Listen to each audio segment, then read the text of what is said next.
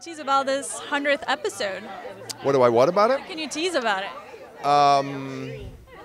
It's a good one. I thought the writers were very clever. They made it the 100th anniversary of the city of Orson, and so that's a celebration for the town, and subtly celebrating our 100th episode at the same time. And so there's a parade, and the Hex are, well, they make the mistake of volunteering to participate, and so naturally it's a regrettable decision. And but it's fun. It involves a giant flaming cow. So Can't go wrong with a giant flaming cow. you probably could go wrong with it, but yes, yeah, that's right. I don't know how many, you can't brag about much, but I don't think many shows have giant flaming cows. So What can you tease about the rest of the season? what am I going to do about it? Nothing. Tease about I'll just coast. Oh, gosh, for the most part, when we're done shooting an episode, it's like that day's lines. I don't remember it anymore. I'm sure wonderful things will happen. One thing that's good is the show, I think, always has good guest stars, and they'll continue to come to pass through and return.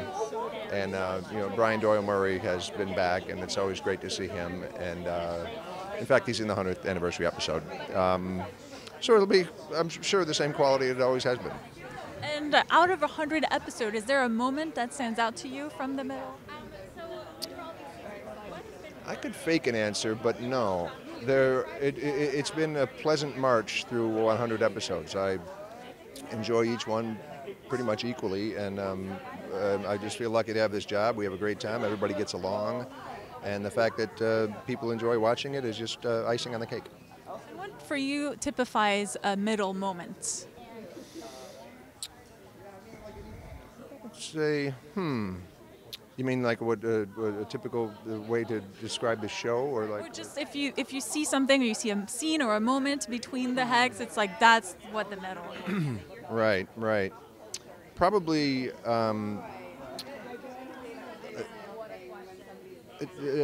I would say adjusting your behavior just slightly to accommodate something that's broken, which I was familiar with from my own life, but you realize that you have to bang the TV on the side, or shake the washing machine, or tilt the fan at a 10-degree angle, and then it will work, sort of.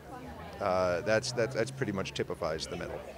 If you could go back and talk to yourself at the beginning of the whole journey, what would you tell yourself?